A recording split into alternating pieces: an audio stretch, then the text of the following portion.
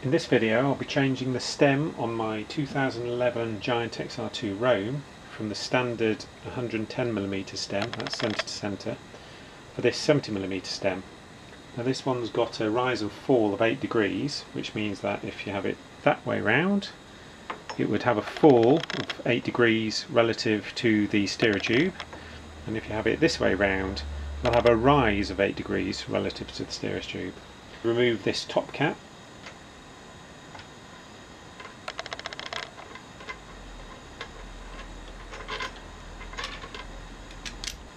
And then I need to undo the clamp bolts on this stem.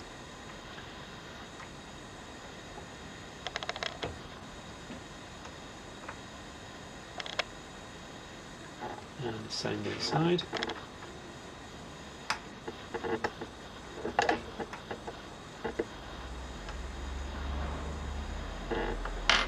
Once those are loosened, that should just pull off.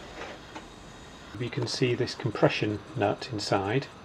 Looks a bit like a star washer, and it's fixed into the steerer tube. Now when you have the stem on and then you use this cap with the Allen key on the top, its job is to fix into there and then draw up the steerer tube to take out the play in the bearings.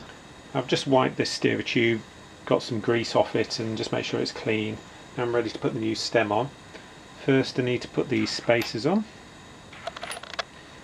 Now the stem I'm putting on is almost identical to the one I took off, stack height wise, so there shouldn't be any problem, but if you're putting a new stem on, you just have to make sure that the stack height is correct, so you have a gap between the top of the steerer tube and the top of the stem.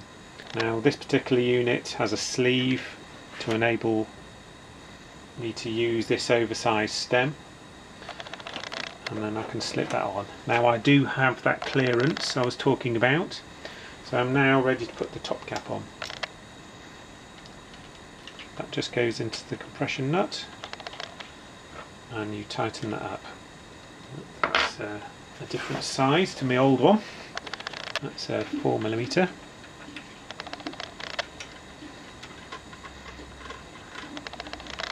Now you need to tighten this to set the preload on the bearings. So as I was saying before, as you tighten this, it'll draw up the steerer tube and it'll load the bearings. Now you don't want it too tight, you don't want it too slack. You need to just sort of do it by trial and error and get it so it's the right sort of feel. Once you've set that, then you can tighten up the stem bolts. That'll hold the whole assembly together. A finished job.